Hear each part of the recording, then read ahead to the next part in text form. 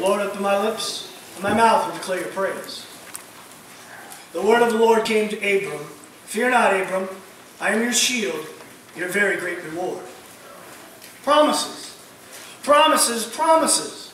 They're spoken over and over again, and then quickly broken. We hear promises spoken at school and at work, and they're broken. We hear promises spoken in marriage and in families, and then broken. And we hear the politicians speak their promises, and they break them, breaking their words. Broken words. Broken promises. Almost to the point is that's what we expect. We expect people to break their promises. We expect people to break their word. But not today. Not here. Because of the one who makes the promises. It's the Lord God himself. He makes his promises to you. And the Lord keeps all of his promises. Every one of them. He keeps his promises to you. He is the promise keeper. And we are the receivers of God's promise. And your very life depends upon it. Your life depends upon God keeping his promise. For every breath you take. For every heart that beats. He knows your very lifespan. The oxygen in the air is provided by God's word of promise. The dirt under our feet is provided by God's word of promise. Abram is the receiver of God's promises. Abram is to believe and trust in God's promises. And so too with you. You are the receiver of God's promises. You're to believe them. You're to trust them with everything that you have. God's promise to Abram were about children. Having children. But most specifically about the coming Savior, Jesus Christ. God made the promise to him about the coming Savior. Promises made, God keeps them. Christmas, God fulfills the promise. Jesus is born. Jesus comes down out of heaven, down to earth, is born of the Virgin Mary, in flesh and blood, to save his people from their sins. Promises made, promises kept. And then Jesus preaches his word of promise. He preaches his word of promise over and over again. And the heart and the core of Jesus' promise to you, I've come to die for you. I've come to stand in your place, the place of sinners. I will rise from the grave. He makes those promises to you. Promises made, promises kept. Good Friday and Easter, Jesus has done all the saving work for you by his death and his resurrection. Abraham is known as the father of the faith. He trusts God's promises, and God gives them to Abraham over and over again. But when it comes to preaching, preaching is not about Abraham. We don't preach Abraham, but we preach Christ and him crucified for you. So Abraham hears the word of the Lord. And before, when we look at Abraham, we see him as a pagan, a rank unbeliever. Before the word of the Lord came to him, he was outside of God. But when the word of the Lord came to him, God called him into the church. God called him out of darkness into his marvelous light, to hear and believe the promises of God. And then what did God do with Abraham? He spoke those promises over and over again. And what did Abraham do with all these promises God put into his ears? He struggled. He wrestled. And he fought. He fell back into old ways. He fell back into old habits. And his old habits were his reason, his logic. And he fought against God's promises. God made a promise to Abraham about having children. Many children. I will make your offspring as the dust of the earth. So as one can count the dust of the earth, your offspring also will be counted. Abraham hears those promises, and he goes back to his reason and his logic. He reasons and he logics through the process, and he says, I'm an old man. I'm getting close to the nursing home. How in the world will I be a father? He looks at his wife Sarah, and she's old. Not quite as old as him, but she's getting pretty close to the nursing home as well. She has given me no children. How in the world will we have children at this old age? So he struggles with God's promises. And Sarah, she comes up with a solution. The solution she provides is Hagar. Hagar's younger. Hagar's stronger. She'll give you children. So she gives her husband to Hagar. And they have a child. But this is sin. This is not what the Lord had promised. He did not promise a Savior to Abram and Hagar, but the promise of a Savior was through wedded marriage between Abraham and his wife Sarah. So Abraham calls out, "O Lord God, what will you give me? I continue childless. An heir of my house will be Eliezer of Damascus. Behold, you have given me no offspring." No offspring. So he wrestles. He returns back to what God has said and what the Lord has spoken, and God's promises come back into Abram's ears, filling him with confidence in what the Lord will do and what the Lord does for you. "I am your shield. I am your very great reward. This man Eliezer will not be your heir. Your very own son shall be your heir."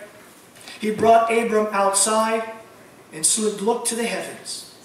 Number the stars, if indeed you can count them.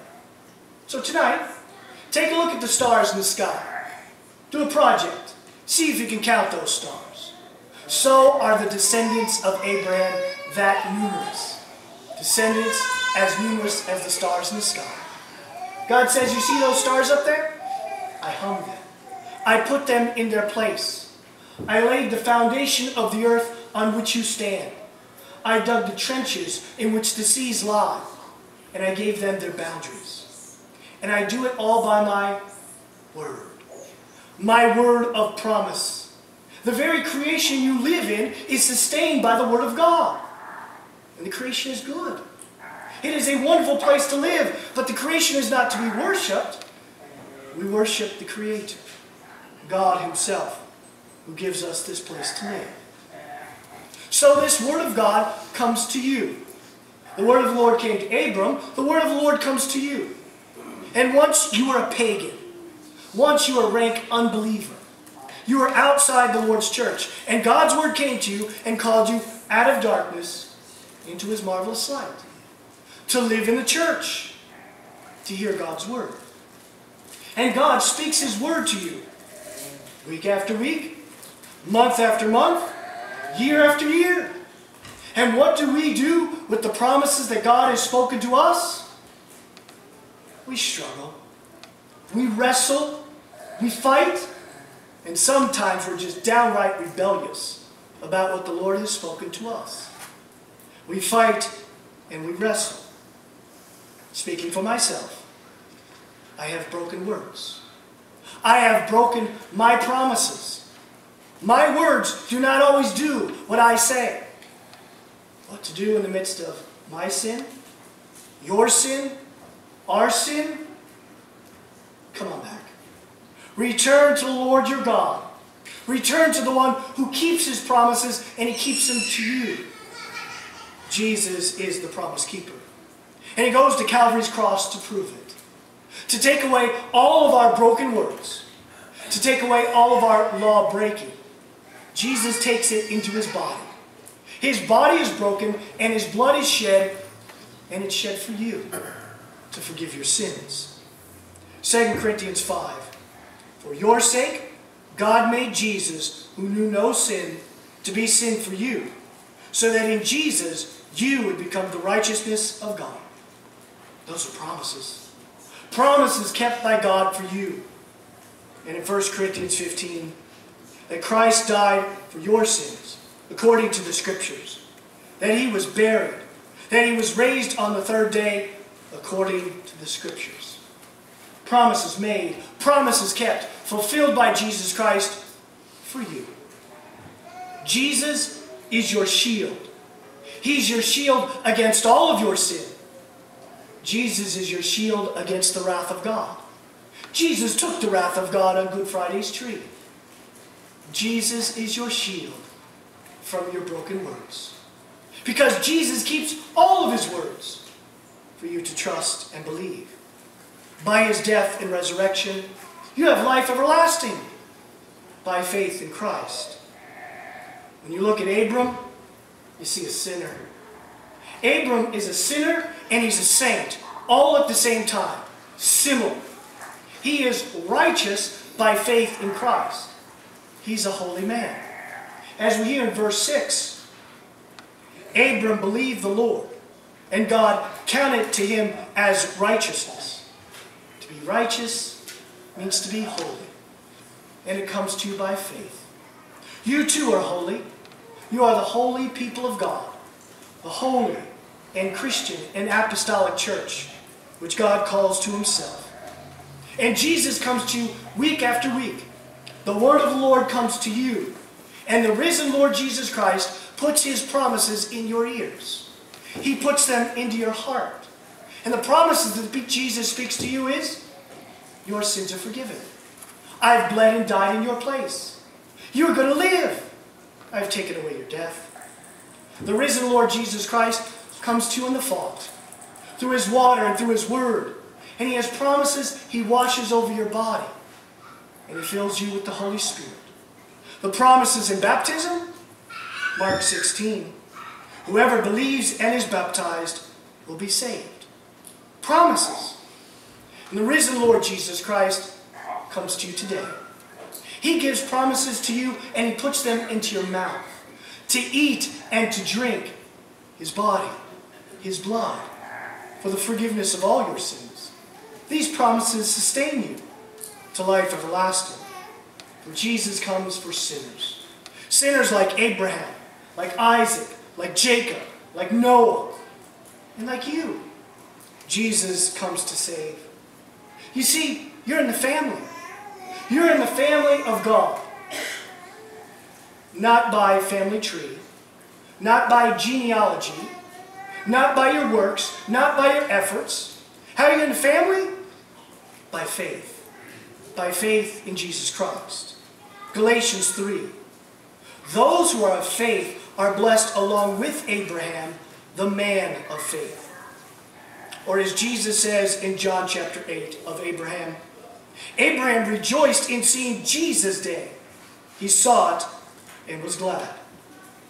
Those who claim the God of Abraham can only do so through Jesus Christ. If they do not believe in Jesus, they have a different God, a false one. But you're in the family, and the Lord has called you into his family, and he fills you up with his promises. And his promises continue to come to you and give you peace and bring you life. As Paul proclaims to the church at Corinth, for all the promises of God find their yes in Jesus. That is why through Jesus we utter our amen. To God alone be the glory. It is God who establishes you in Christ. He has anointed you, and he's also put his seal in you. He's given you his Holy Spirit. Gifts. Amens. They reign because of what Jesus Christ has done, fulfilling his promise. In the midst of this, you want to follow Abraham as an example? We can do so, because he's a sinner. He's a sinner like us who has his sins forgiven, and he believes in Jesus. As we already sang in our hymn, O little flock, fear not. As true as God's own word is true, nor earth, nor hell's satanic crew against us shall prevail. Their might a joke, a mere facade. God is with us, and we with God. Our victory cannot fail. Thanks be to God for his promises given to you through Jesus Christ. In the name of Jesus, amen. Rejoice in our Lord's gifts, rejoicing in his promises fulfilled in Christ. We as God's people pray because he promises to heal. We stand for the prayers of the church.